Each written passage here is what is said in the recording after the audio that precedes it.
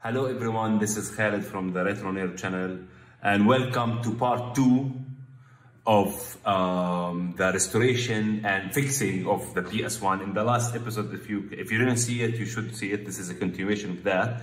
So what we did is basically we took apart the PS1, we cleaned the motherboard, we tested the power supply and the motherboard, and we cleaned the case, we removed all the scuffs when we put it back together and we tested it. And the last thing happened is that it actually reads audio CDs, but it doesn't read game CDs, but at least burned game CDs. What we're gonna, and we also noticed that there's a loud noise when it's read discs. So in this episode, we're gonna continue from there and we'll start by trying to figure out what is making the noise. So let's see. We'll test it and try to hear, the sounds. Turning on.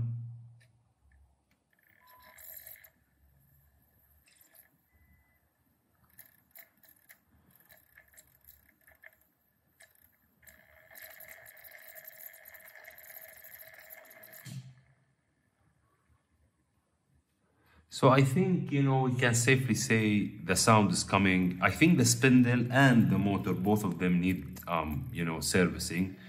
I'll just remove that. Anyways, and I was, researching the internet and I found like a nice tutorial how to do the kind of servicing the whole head. So I think this is what we're gonna do now. We're gonna service the whole head. I'll walk you through it and hopefully it will fix it. And also, I'll try also to clean the lens when we're done, just with a little bit of isopropyl alcohol and, again, be very gentle. So let's go ahead and turn it off. Remove the CD, put it away, and onto the head.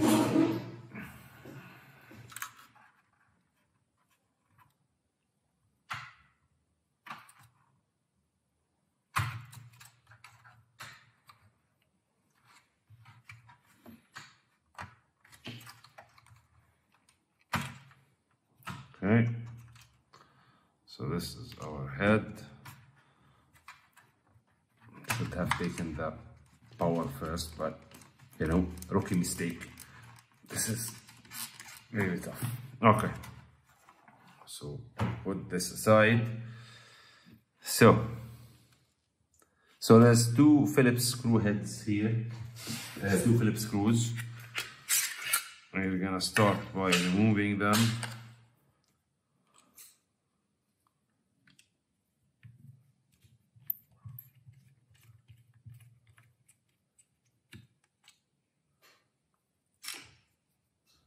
Very small screws.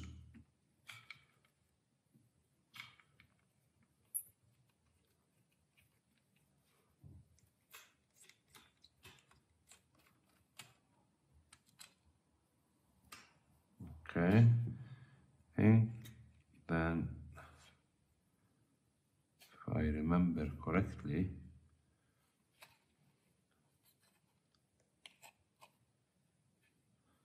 okay, so there's a little clip on this side.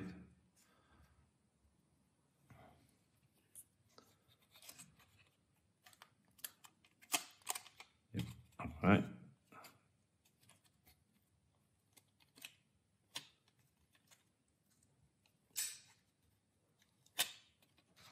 Well, and the thing I looked online, it was much easier.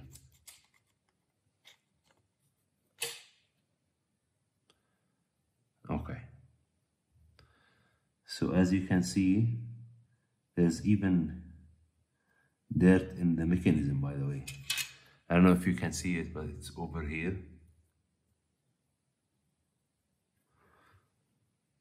So yeah, we need to clean that.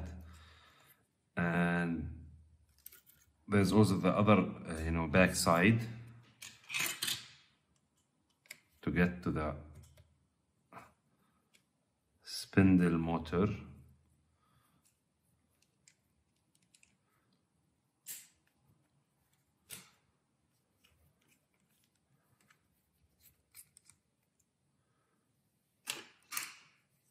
So I have to remember, the cold one are on the back.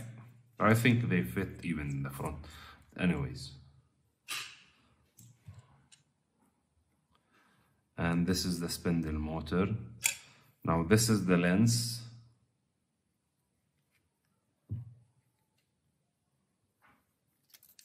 And it's pretty hard, to be honest, to move it.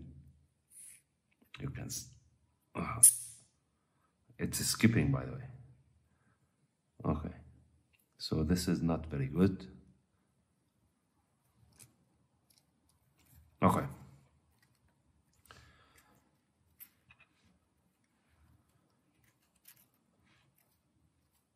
Okay, so let me get my brush and start cleaning the parts, and then we start lubricating them. Try to find my brush. Here's one.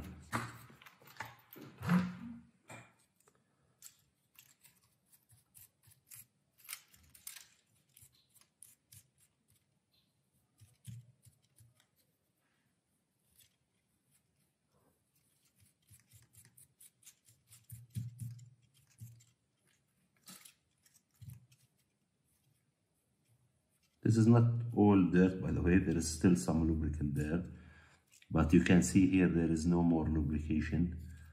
It's almost dry. Okay. Spindle is kind of okay. We'll lubricate it anyways. Okay. So let me get whatever we're gonna use for lubrication. I'll show you guys. Okay guys, so I washed the top parts and now we're gonna start lubricating the thing. I'll start with a silicone spray, just applying a little bit here.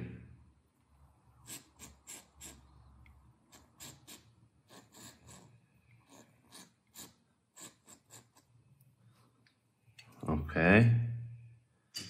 And you have to be careful not to get anything on the lens. And the next part is that we need to lubricate these channels, and I prepared some kind of a paste, which is basically a mix between hand Vaseline, I hope it's okay, I read that it's okay, and with silicone spray and sewing machine oil. So basically it's just this kind of paste. So what we're gonna do is we're gonna lubricate the trails here.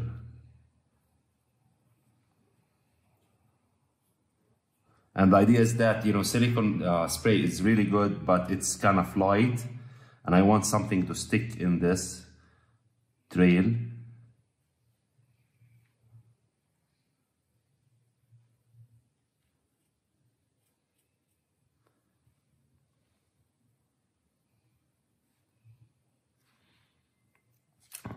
And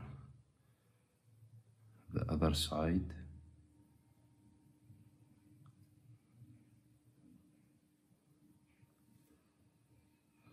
See if it moves right now.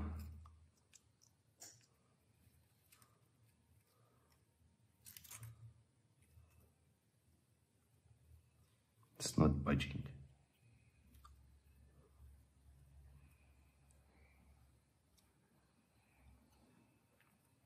I want to move it a little bit to be able to replicate the other side. But anyways, let's name this.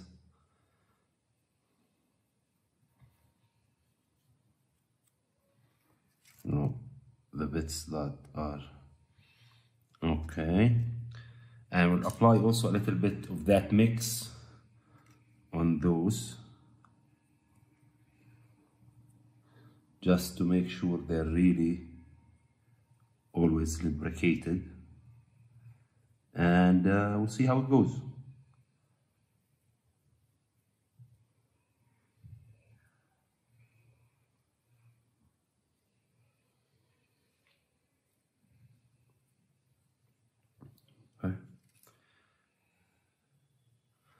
Okay, so this is for the trails. Now for lubricating the spindle and the motor, we're gonna use sewing machine oil. Let me get the syringe. Okay, so the lubrication for the spindle is basically sewing machine oil.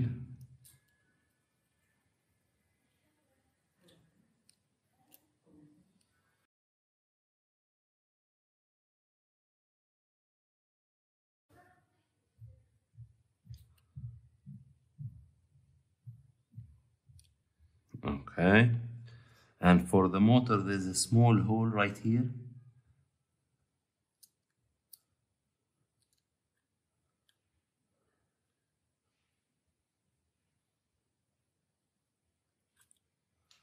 Okay, so that's it. Let's remove any excess.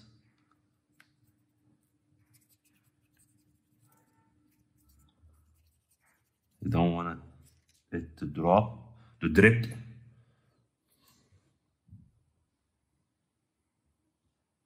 Okay. So, okay.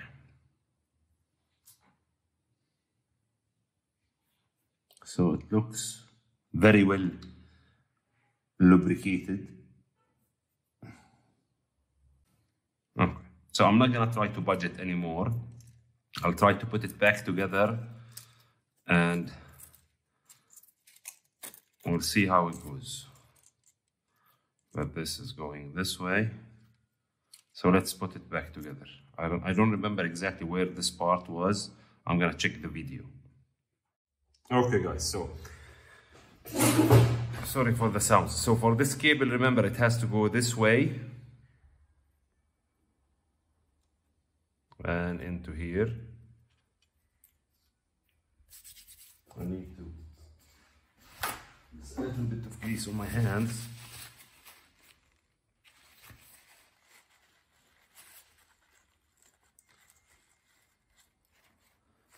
Okay, so this one goes here.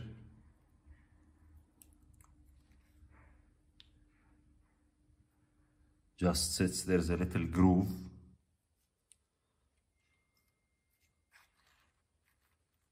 Okay. Let's close this. I can't find the thingy. Okay, so now for this part.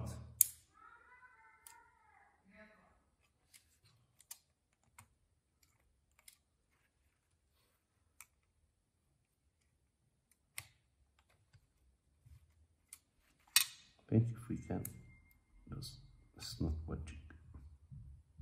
Nope.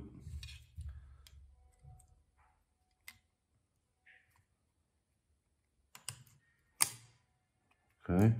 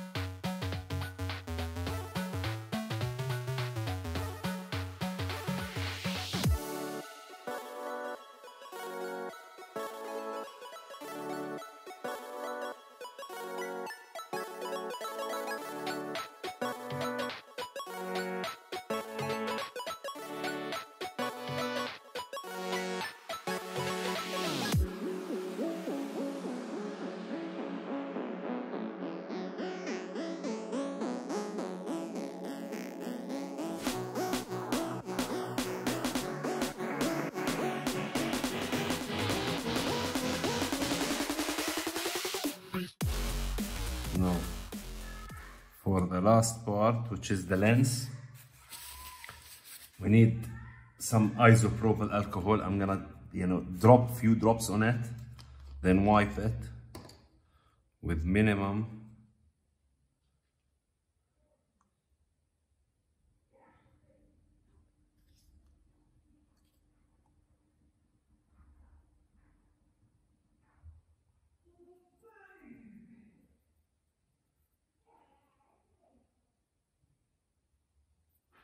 it's not working.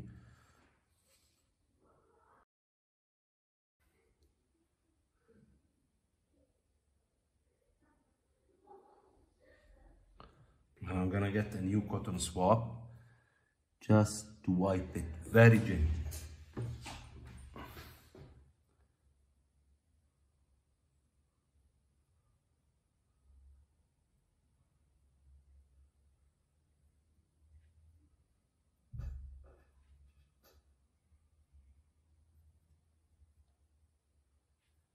Okay. So let's hope we didn't ruin it. Let's put it back together and see how it sounds this time.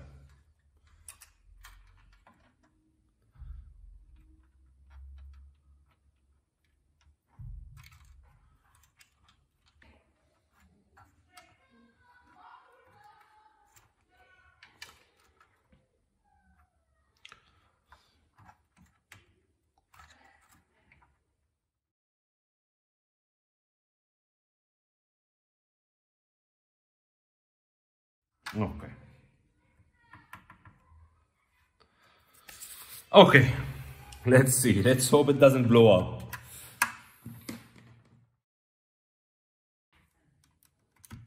Okay. Grab the CD. Okay. Turning it on.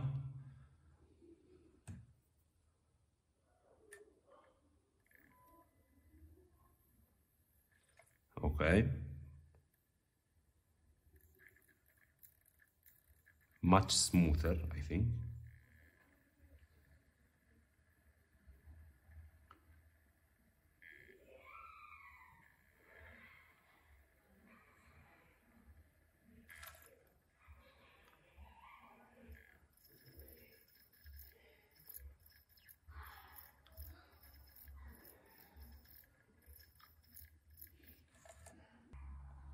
Okay, so it's definitely much smoother, but looking at the screen, which you can see, guys, it's still not loading.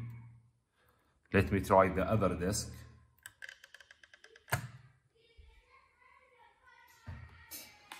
The one, this is the 4X speed disc.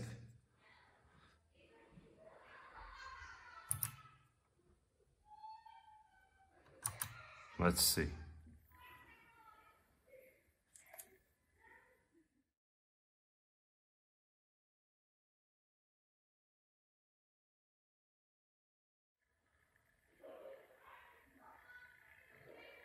So it's showing me the PlayStation screen, which is, you know, just before loading the game. But it doesn't go past that.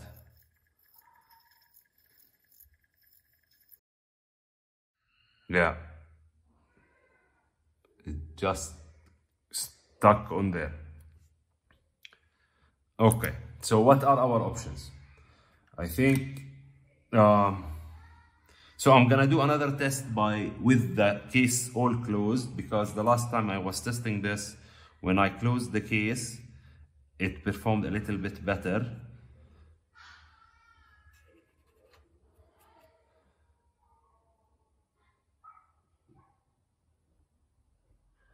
And if that doesn't work, the last option we have before replacing, of course, the head, is basically adjusting the potentiometer for the laser head. Just lower it a little bit so it gives basically more power.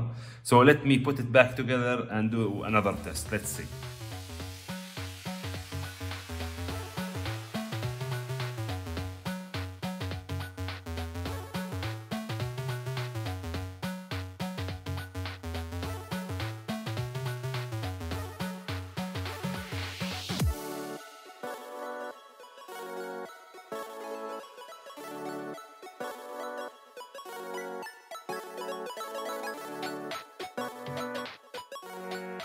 So yeah, the same thing with the lid closed.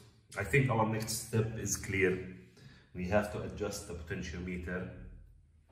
So let's take it apart and try that. Okay, guys. Now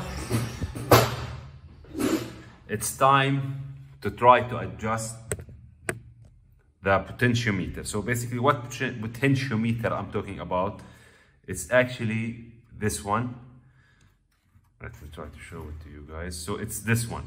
And you basically, if you touch these two leads, they will give you the resistance between the, basically for the potentiometer. And we want to basically rotate it clockwise to lower the resistance so the laser gets more power. I'm gonna, hopefully you will be able to see the multimeter. And I will be trying to testing it. And you'll probably see a little bit of montage. So let's see what value we start at.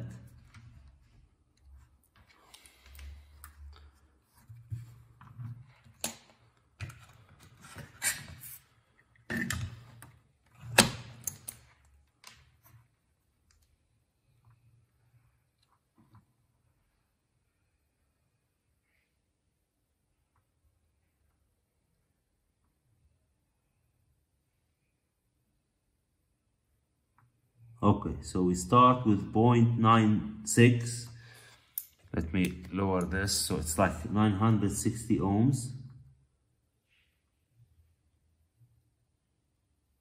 Okay, so it's even lower. It's a little bit sliding, so.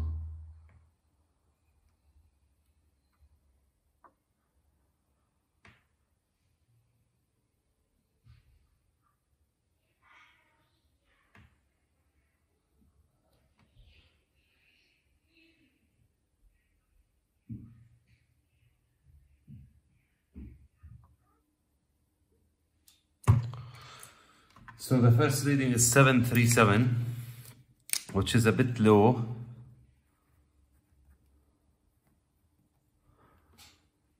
Let's see. Probably this.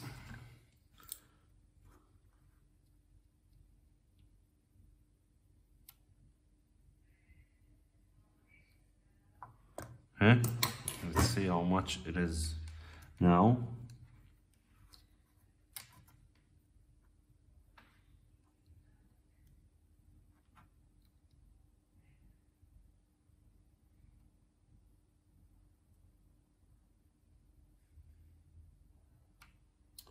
$725. Let's see if this makes any difference.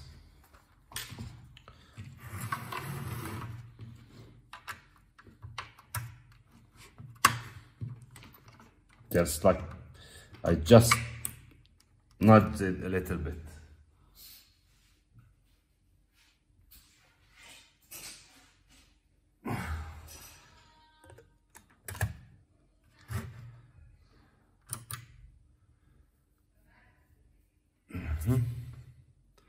I need something to push.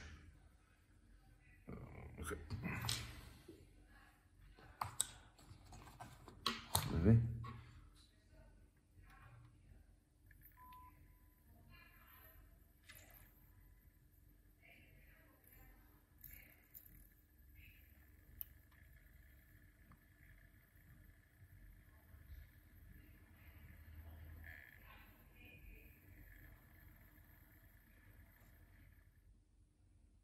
Nope, that's it.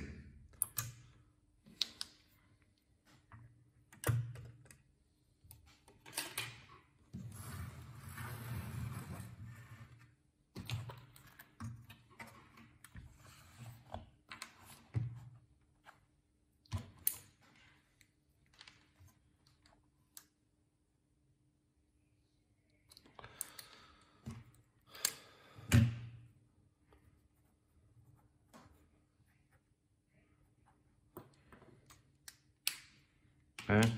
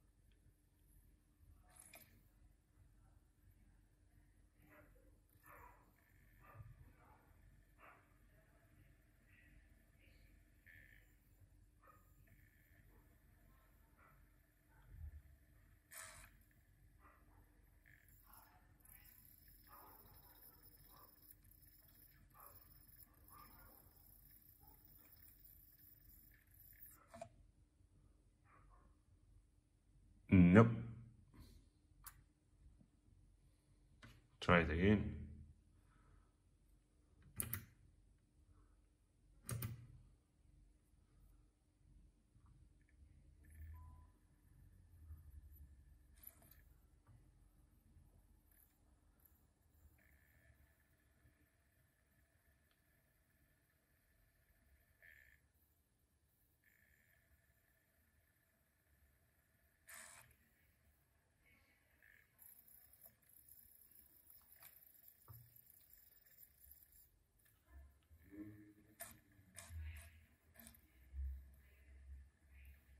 Okay, something new is happening. Oh, it's working. Okay, I don't think you can see that, guys, but let me try to take the phone off the stand so you can see. There's Crash Bandicoot. Yes. Oh, okay.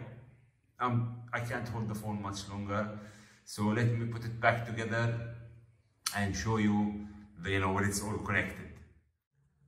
Okay guys, so for us what worked is the value of 684 ohms. Now don't take the numbers exactly, it doesn't matter the number, it's just basically just to get to a number that's lower than what you started with. I'm not sure if my multimeter is working correctly or not because the numbers are weird. I think it should be much higher, even the starting one. But anyways, for us it's working at this, and the whole point is just try to lower it a little bit by like a step by step until you get it to work. So this is all of it put together. Let's do the test. And the doors open very kind of quietly, which is something I like, and closes. And let's see what happens.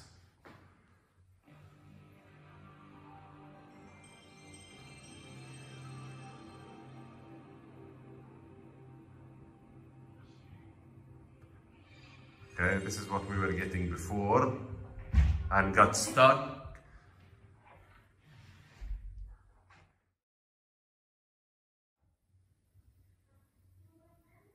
Please continue.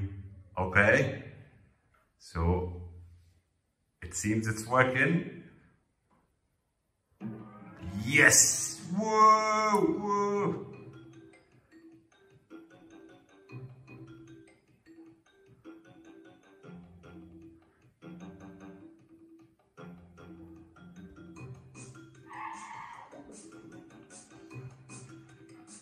So, yeah, it seems working. I don't have a controller connected, but okay, seems to work very fine. Let me grab a controller. Okay. So I grab my weird controller.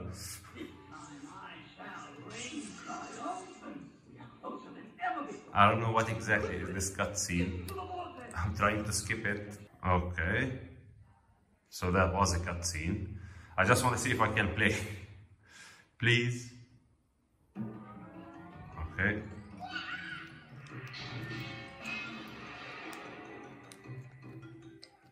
Okay, so I don't think my controller is working.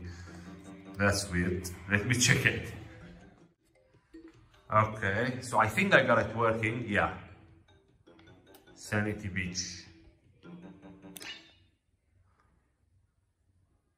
I didn't have the controller plugged in all the way because I was holding the camera.